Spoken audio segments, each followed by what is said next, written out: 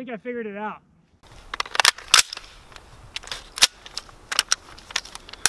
Okay, let's go.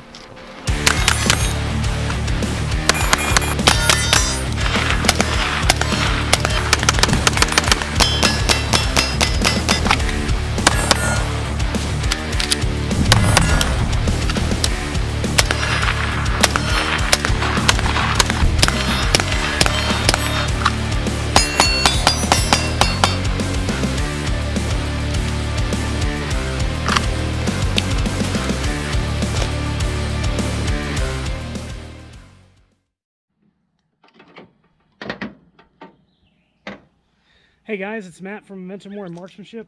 Today we're going to be doing some rifle drills. We're going to start using the Sheriff of Baghdad rifle, that is carbine placement test, as a warm-up. For that we need a target with a 3-inch circle, okay? And we're going to use that as our warm-up and sort of a baseline indicator of where we're at. And then we're going to come back to it at the end of our range session, and we're going to shoot it again, and we're going to compare our scores. Yesterday I came out here off camera and did some pistol work, and I did the same thing using the Sheriff of Baghdad pistol placement test.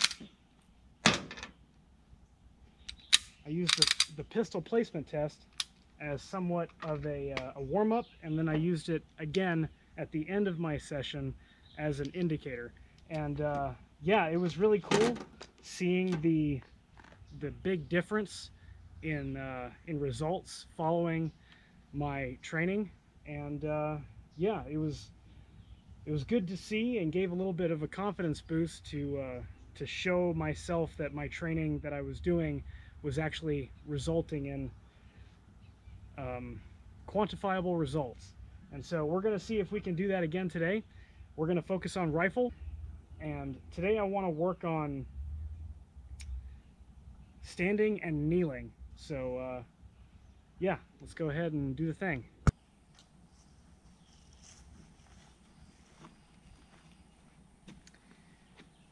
Okay guys, this is the carbine placement test.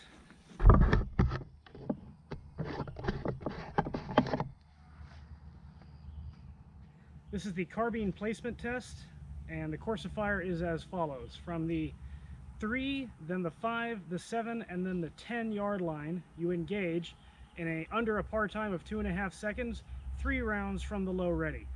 And yeah, so total of 12 rounds on target against a 3-inch circle. And yeah, so this is a close range drill. You need to account for height over bore, right? The unity riser on this guy gives me a height over bore of about 3.5 inches, or 4 inches, you know? That's like 4 inches at least. Yeah, so we're gonna go ahead and dry fire this a couple of times, and then we'll do it live. From the 3-yard line.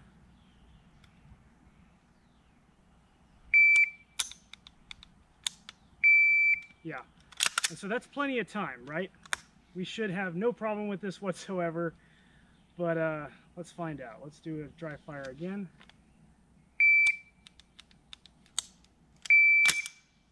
Probably send the bolt home to do the dry fire rep, but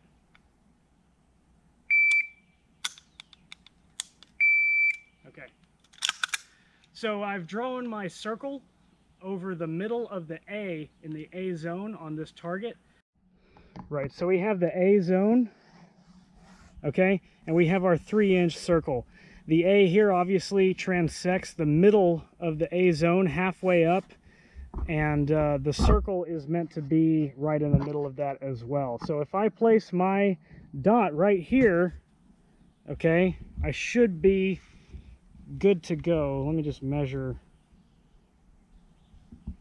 This is my appropriate height over bore. Okay, so I need to be aiming right here at the neck of my target to be hitting in the middle. Oh man, that's a lot of height over bore, but nothing we can't handle, right? Let's go ahead and do it. Okay, so 3 yards is right here. Camera's pointed at me, and we're gonna load and make ready. 3-point check. 3-point check. Safety on.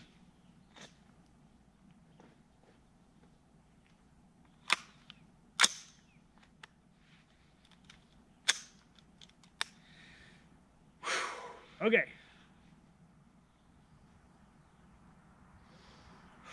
Three rounds, 2.5 seconds from the low ready, stand by.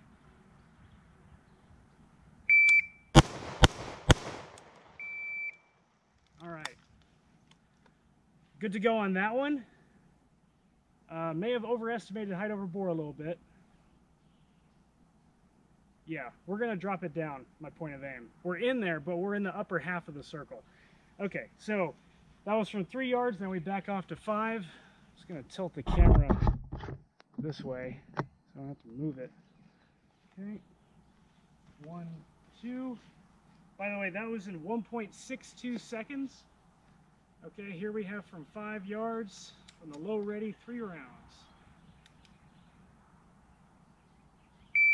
That was much better, right in the middle of the A zone.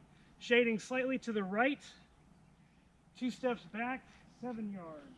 1, 2. That was in 1.6. We're getting a really consistent tempo here, which we like. All right, from 7 yards, 3 rounds. Low ready, stand by. Okay, that was a little slower. 1.95. We're still well within our target, and our group is outstanding. We stacked those last 2 groups together. I'm gonna bring the camera back so you can see me. All right, here we are at the 10-yard line. Okay. 3 rounds from the low ready, stand by.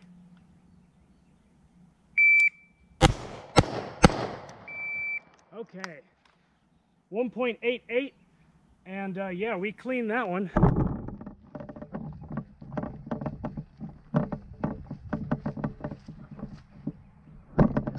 We are good to go on this. Yeah, our first group is right over here. I think these three shots are my first group, and that one happened somewhere else, but really good consistency here, shaded slightly to the right. I think that's mainly to do with, if I put the camera out in front of me, you'll be able to see what I'm talking about. So a lot of shooters have this issue, especially when they're shooting. I should say this is a thing that you do when you square your body to the target. So let me just show you. So straight up and down with the rifle looks like this, right? Okay, now I have to tilt my head off to the right to get behind the dot when I want to keep the gun straight, right here, right? But if I stand up straight, okay, like I'm, like I want to naturally, okay, and then I bring the gun to my eye, you see what happens? You can see my dot is here, but the gun is cantilevered off to the right, or I should say my optic is twisted to the left, okay, which places my my bore to the right, okay? Okay, and so up close, right, that's going to give you a slight right-handed dispersion in your shots, okay? And, wow, I don't know what the hell that was. A couple weeks ago, we did, or more than a few weeks ago, we did a video where I was doing CQB stuff in a riverbed, right? The CQB riverbed video. And I demonstrated height over bore, and I walked up to the target, right? And I plugged a hole in it. Now, I was walking up to the target, and I had my muzzle on the target, just touching it, but my dot was here, okay? And you can see I had the same problem, rotated to the left. So really, talking to professionals about this, they're not really going to tell you that it's much of a problem, okay? And I would agree. However, I know for a fact that this right-handed dispersion, okay, that is groups favoring to the right, not because, well, really just because of this issue of technique, okay, that affects your shot group at extended distances, okay? Now most people are going to be shooting braced the farther back they go, and that inclines an individual to blade, right? Which then levels the gun.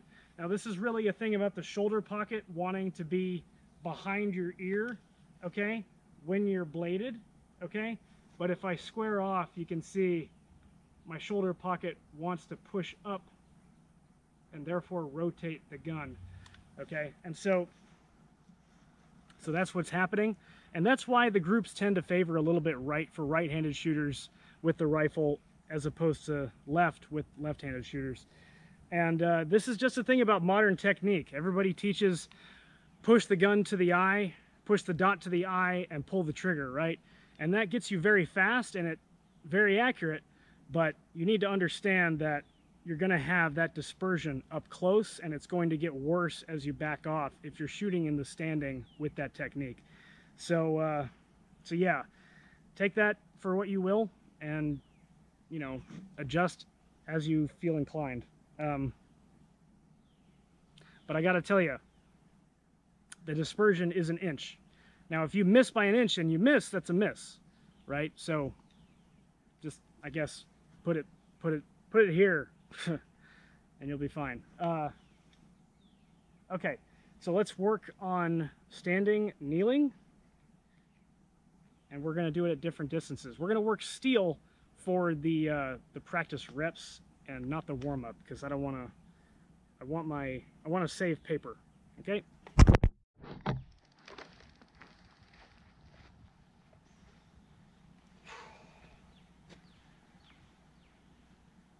Okay, so now we're going to do, speak up. Now we're going to do repetitions of standing and kneeling and transitioning between the two positions quickly. And so, yeah, let's do it. I don't have a set time for this.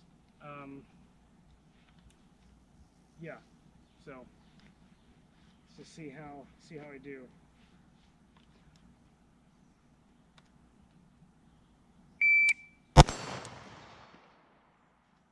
Okay, 0.8. Now let's see it kneeling, standing and kneeling.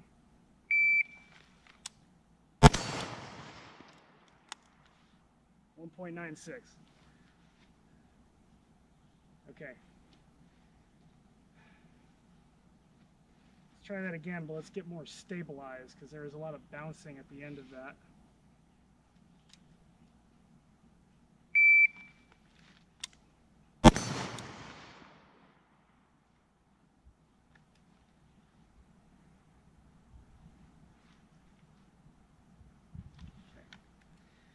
Okay. 2.34, that was longer, but it was more stable. I bothered to put my tricep down on my knee.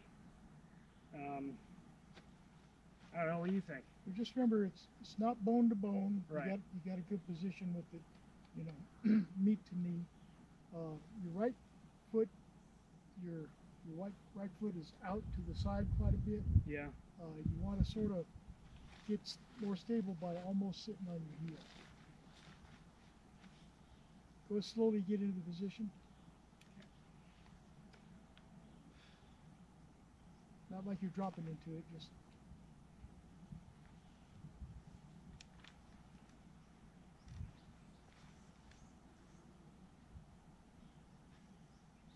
How far down can you get towards your heel? I'm putting the weight of my... Yeah, that's fine. Don't worry about it. I'm just...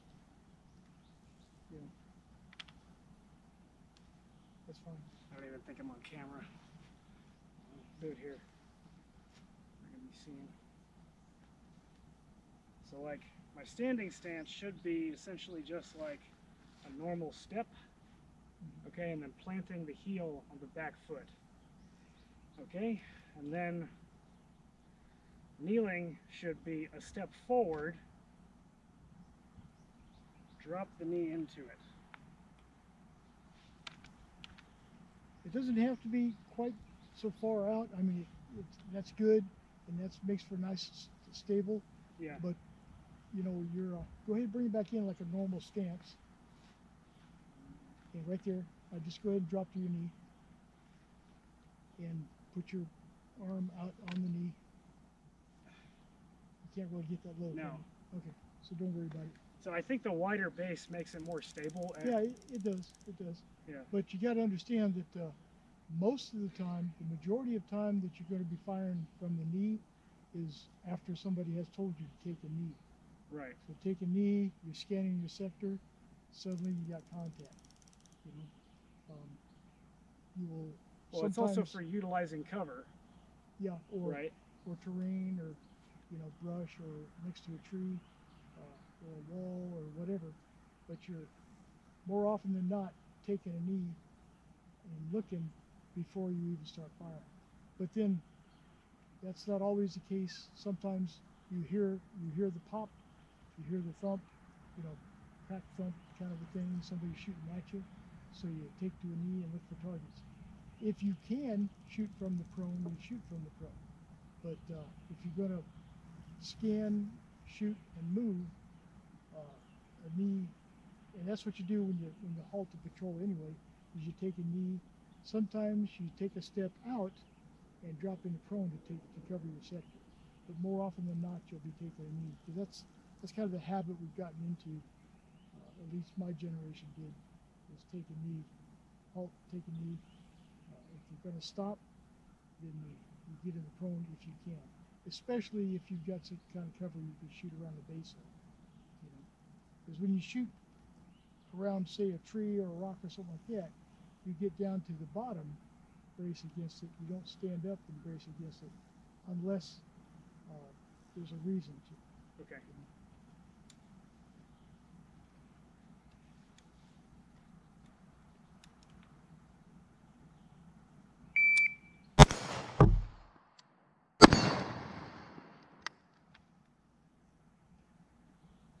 Okay. That's fine, but you're not steadying on your knee. No, I'm not. But it's a different shot. It's a different position. Yeah. Okay. Yeah, you're right. Now let's emphasize placing the elbow down. Whatever the situation calls for, though. Yeah.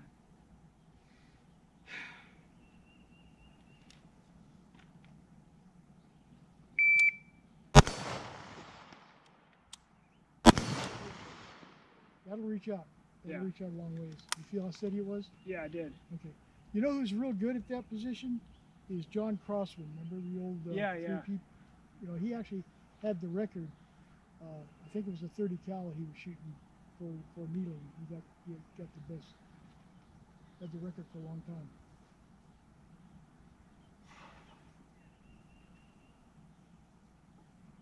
But go ahead and test it. Look, get in that position and just look, and then get back, drop down onto the knee, and look, and see what you're. From here, unpositioned or unbraced, it's basically just standing but lower, right? Well, look at it and see what kind of movement it's doing, and then steady on the knee.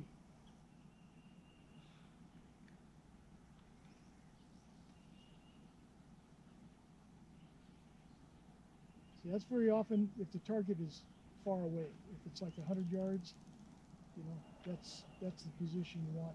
That's possible, depending on what you're more comfortable with.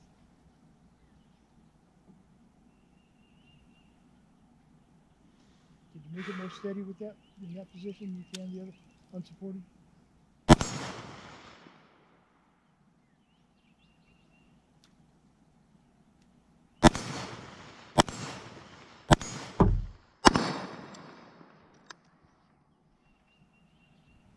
Which target were you shooting? The left one. Here, I'll put it on the blank steel. There you go. Okay. Put 3 on it, and then put 3 on it. Alternating position. Between unsupported and supported? Yeah. Okay. I just want to look at the shot group. Shoot the top half unsupported, and the bottom half supported. Okay. So, normal stance like this. Drop into it.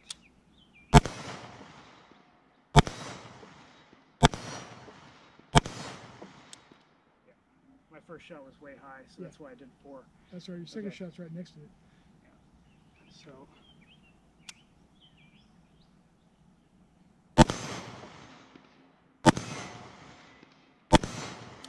Okay, now look at those 2 shot groups. Yeah. See the difference? Yeah, I do.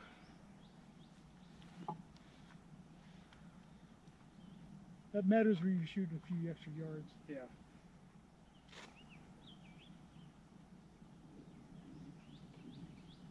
I'm going to walk down to the target. Yeah, let's look at it. Supported. Even though it's a little more uncomfortable. So this is my first group here. Let's get out of the shadow. First group is here. Okay, we have 1, 2, and 3. It's very wobbly, especially in the vertical plane. I have less of an issue with windage, but it's definitely a recoil control issue. But here I'm obviously much more stable. Now my first shot was low and right, and I was trying to put it here, but then I shot low and right, and so I decided, okay, I'm just going to use this as my new point of aim and try and stack them. And then I have a 2 very consistent group below it. So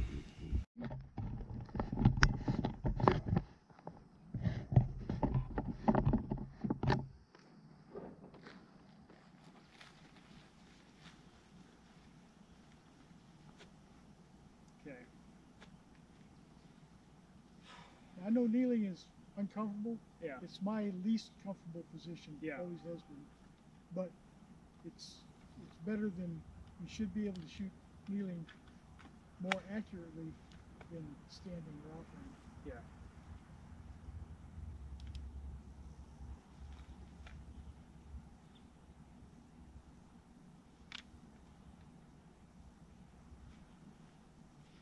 I tighten it up.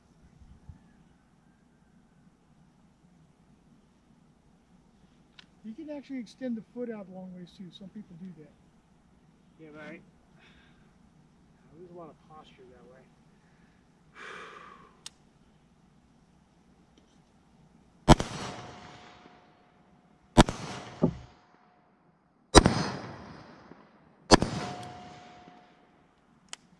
That's pretty tight.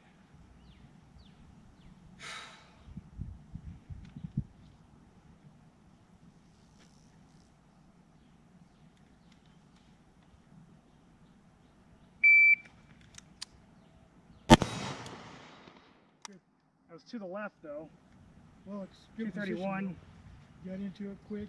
You look pretty steady. Yeah. Okay.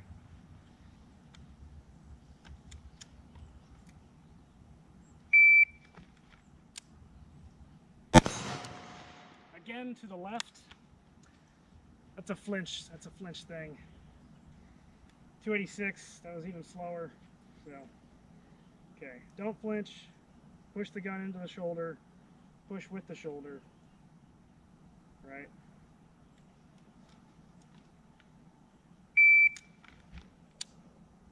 Oh yeah, right on the money that time. Okay. 275.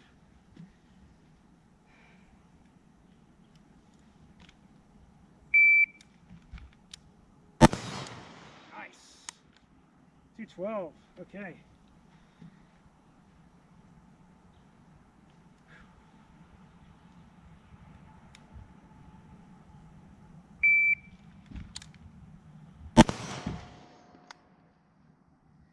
$239. Okay.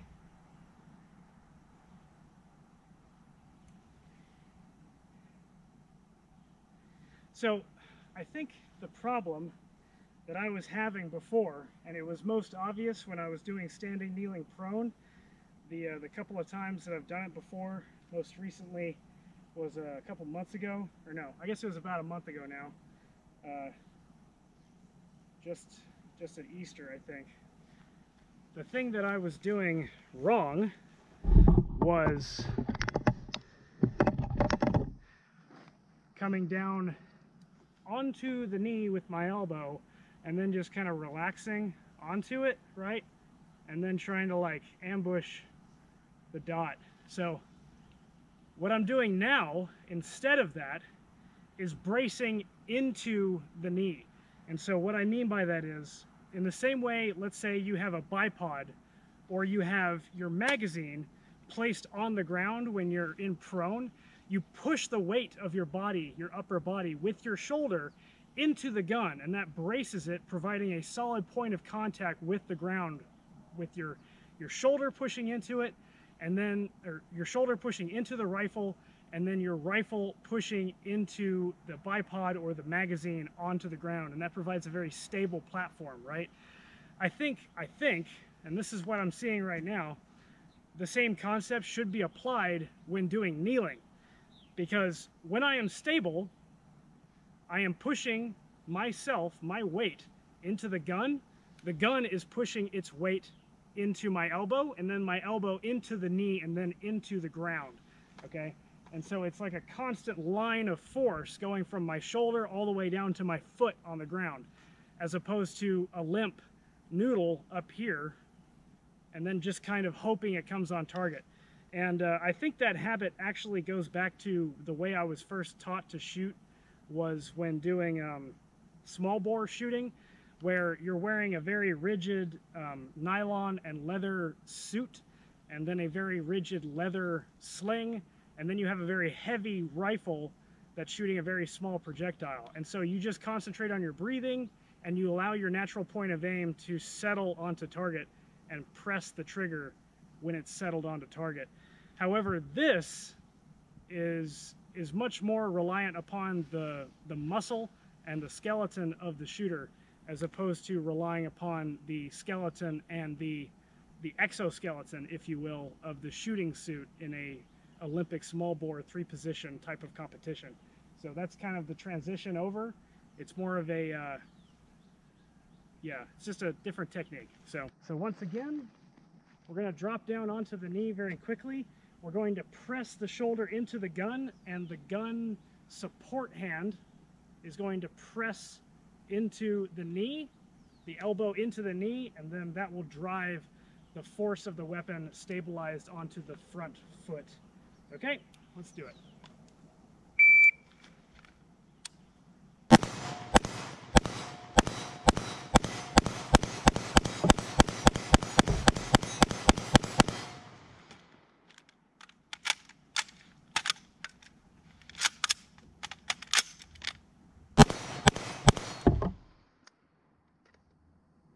I think I figured it out. All right, we're good to go.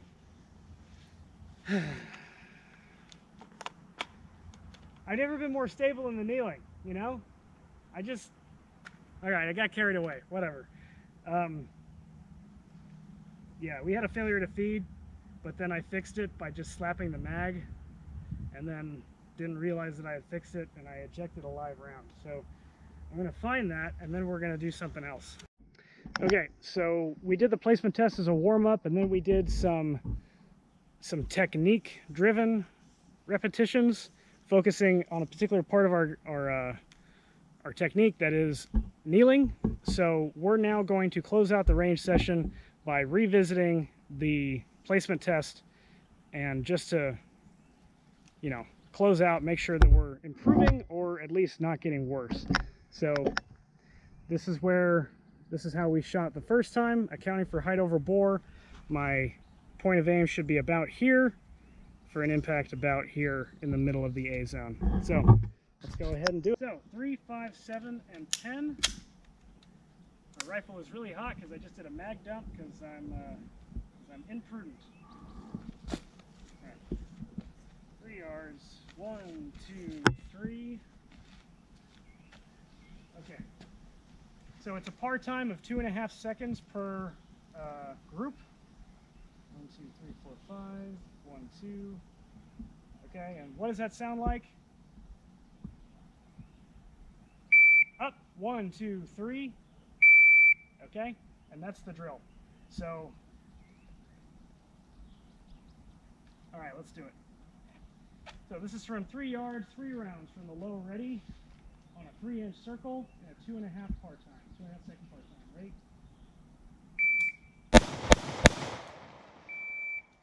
Okay, very nice. Right smack in the middle of the group, or the circle. So that was 3 yards. Let's back off to 5. 1, 2. And that was in 1:48. Okay. 5 yards, 3 rounds, 3-inch circle. Stand by.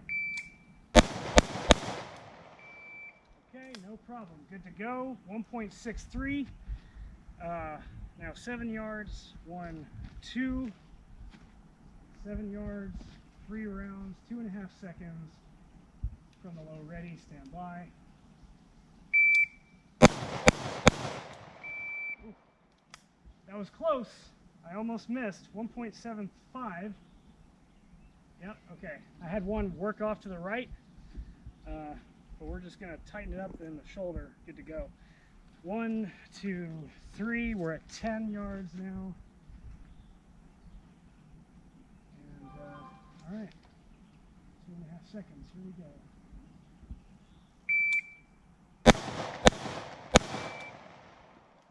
Whew, almost missed that one. 2.48.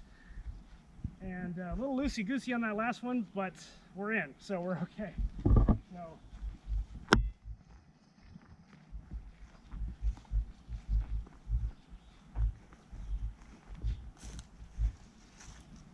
all right, so that was one of my last shots was here, and then again on the group before that, I had a couple work to the right. So, yeah. Here's the thing: don't get lazy. Don't get lazy when you're working up close, okay? Because you know it always matters how you control recoil. Okay, your follow-up shots always need to be precise, and you don't get away with loose technique up close. You just don't. In fact, in some ways you notice it more, okay?